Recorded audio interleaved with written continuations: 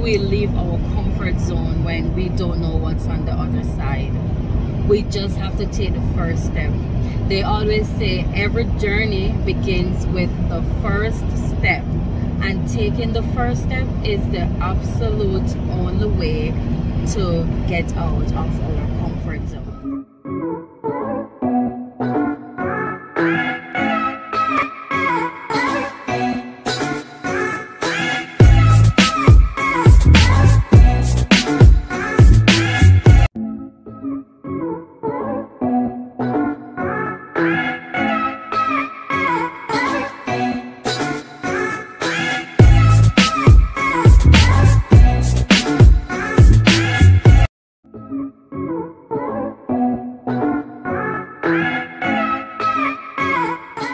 Hey, so your girl is gonna go back. I'm gonna miss my son, but my weekend is over and I'm going back to continue my assignment. The good thing is I'm looking forward to go to work, so that makes things a little bit better, but I'm gonna miss my boy again. But it's all for our benefit, so yep.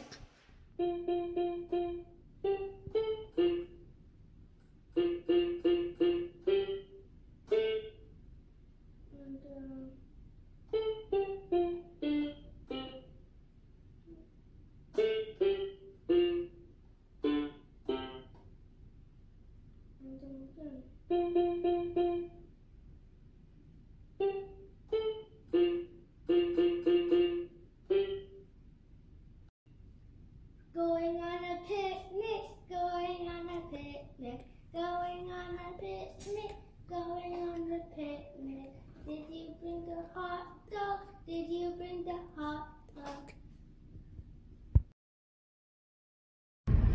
Hey, what's up everybody? This is your girl Sim Simma, and today is my second time going that way.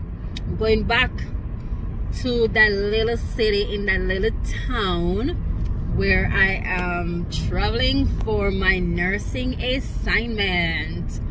You already know, 4 hours to go, but you know, I have to talk to the people like all the time, so I am just checking in with you guys. I feel renewed, you know, coming home, spending time home and whatever, because oh boy, I didn't know how easy it is to get homesick when you are obviously away from home. But guys, it's not easy. It's definitely not easy, but when you've got goals, it's definitely worth it. And in a little bit though, we're gonna be talking, you know, about that. We are definitely gonna be talking about comfort zones, getting out of your comfort zones. When do comfort zones become danger zones? And you know, what how crippling these comfort zones can be. We're gonna be talking about today, but let me settle in on my journey. Let a few friends and family know that I am headed out. Probably I'll wait until I hit that highway.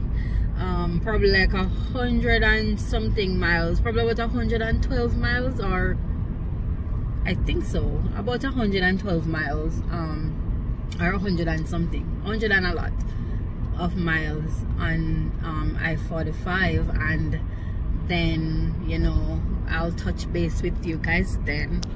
All right, bye. Okay, Sim Simma posse, I am settled in on my journey. It's actually 132 miles on I-45. Before I, you know, it's one straight highway, but I just moved from one highway into the next, which is really good. Well, it's good. It can be good and it can be a little bit bad, because driving one straight road you don't stay as alert as if you're looking for turns, you know, that kind of thing. But it's good for driving, and it's good especially if you don't like driving and finding directions like me. I absolutely hate having to find where to turn, and I absolutely hate highways with road signs like this.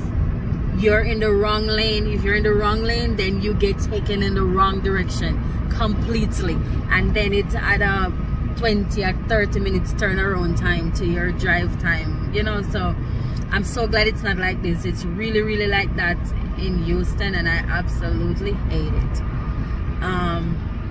So let's talk comfort zones. What are these? What are comfort zones? Comfort zones are really anything, any situation that makes us feel comfortable.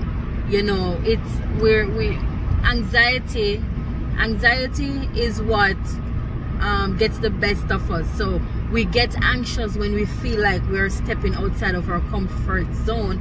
We get anxious when we feel like we are tossed in a new situation, and we get anxious when we feel like things are not going as we normally have them going. You know, things are not going as planned. Our routine has been derailed, you know, by whatever reason. Sometimes it's nothing, sometimes it's derailed by major life events. And you know, how do we deal with it? How do we cope? So let's talk about, as I said, these comfort zones. Some of us comfort zones are really smaller than others. I don't think my comfort zone is very small, but it takes a lot for me to leave my comfort zone. A lot. It really does take a lot. But when I do leave my comfort zone, often than not, you know, I am comfortable, you know, outside of that comfort zone.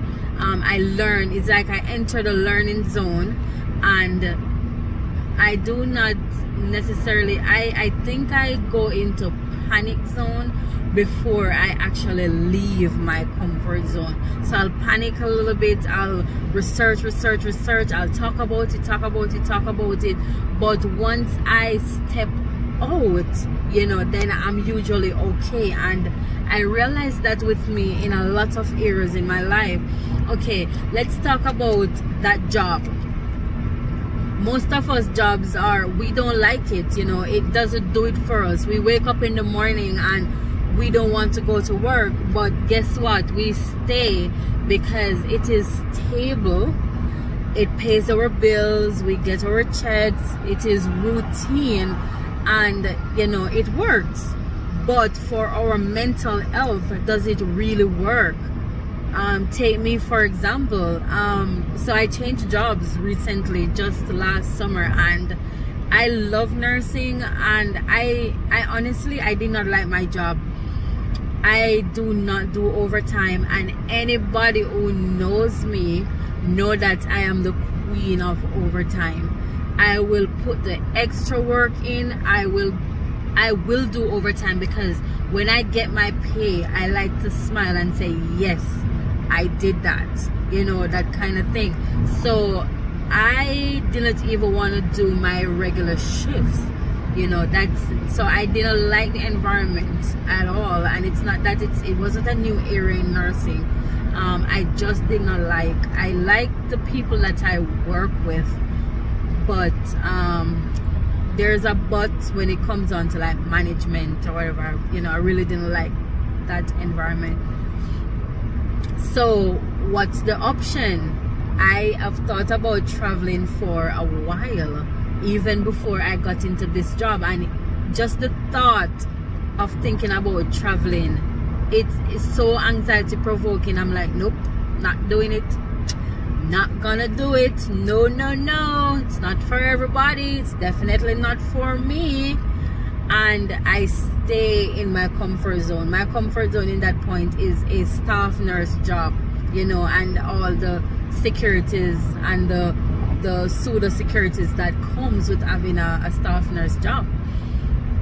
And because I'm a person like this. When I do my work, I want to do it meticulously. I want to make sure I know what I'm doing. In other words, me no love look like me an idiot.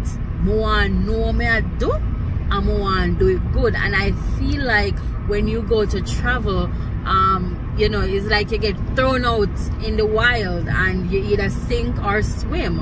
And that is what gives me anxiety, because when it comes on to my patients, I want to make sure they're getting the best. And I don't know if I can give them my best if I am anxious and just grabbing to straw and trying to survive, trying to make it. And that is why, well, that is one of the reasons why I never, you know, attempted to take a travel assignment. But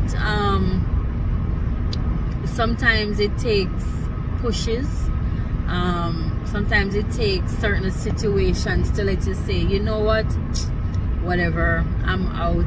I am stepping out of this comfort zone and come what may. You know what I mean?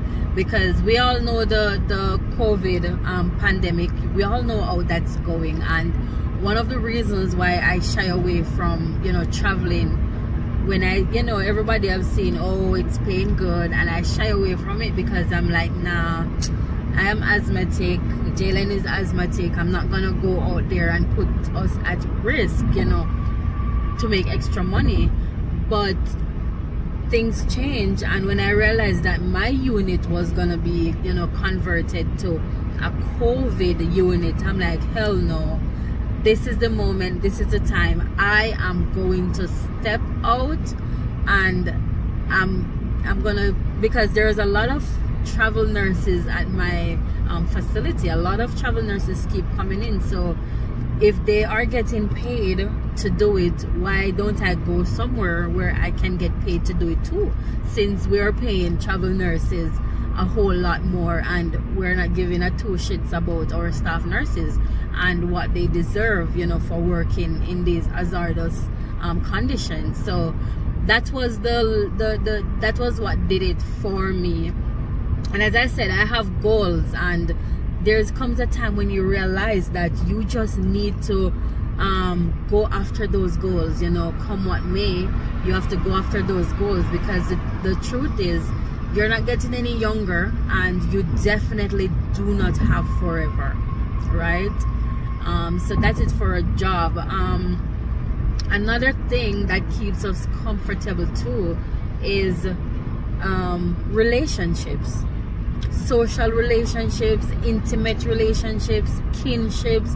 You know, we stay friends with this person because we feel like, oh, they've been my best friend for so long, they know me inside out, they know everything about me, I don't want to go get new friends.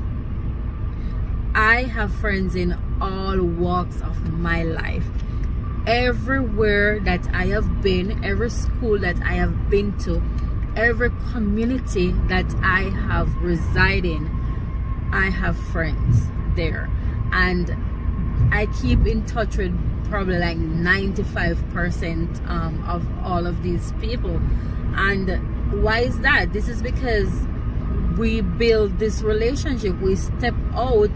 I step out of my comfort zone of just having this one or two friends, and you know, and it works out, because sometimes you really do need people in your corner. And the truth is, your friends have their lives to live too, and each person, that friend or that one friend, is not going to be able to help you in all situations. So sometimes you'll have to call on other people to help. And as they say, one hand washes the other hand. So they help you, you help them, and at the end of the day, that's just that, you know.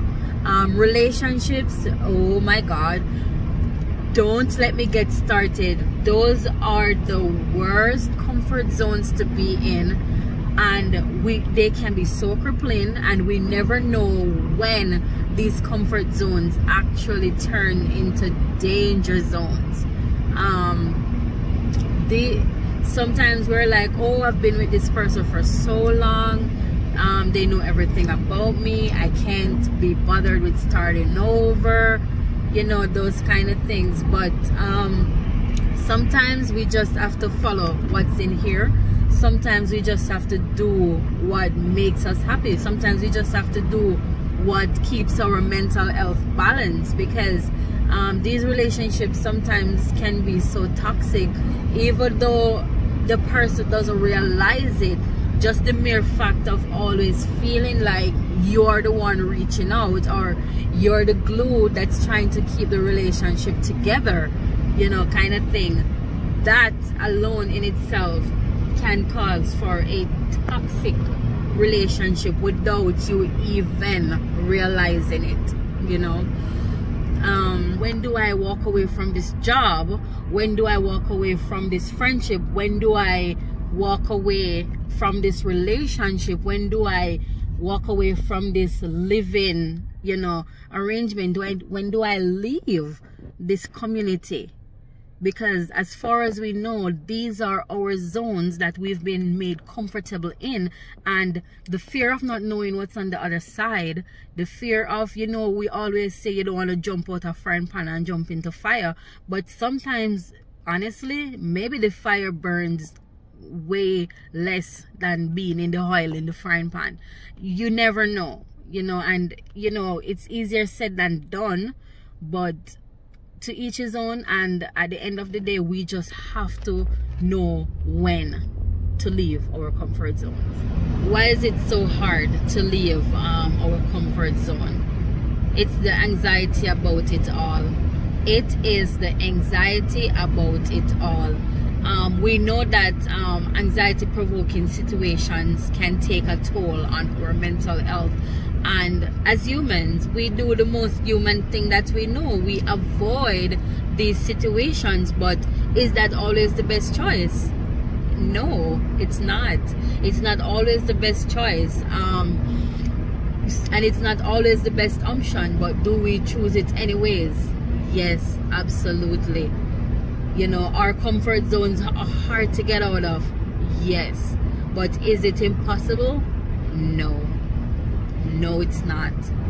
It's definitely not. We just need to know, we just need to have a plan. And once you have a plan, then time will take care of the rest of it. So there you have it, Sim Simma posse, or talk about comfort zones. Just comment down below, let me know what your comfort zone is. Let me know if there's ever a time when you managed to leave your comfort zone, how that worked out for you. And I mean, if you're trying to leave your comfort zone right now, just know that sometimes there's no such thing as the grass is greener on the other side, but at least there's grass. You can go there and you can water it, you know. So just live a little, you know, take that risk, take that chance. You never know how things might work out for you. And just, you know, as I love to say, like Nike, just do it. So yeah, can you do it? Yes, yes you can. Yes, I can. Si se puede. Yeah. Okay guys, so comment, like, share, subscribe, tell a friend to tell a friend. Sim Simma channel is up. I'm trying to get, you know, some content in for you guys. It's kind of a busy time right now, but I'm gonna try to keep you engaged.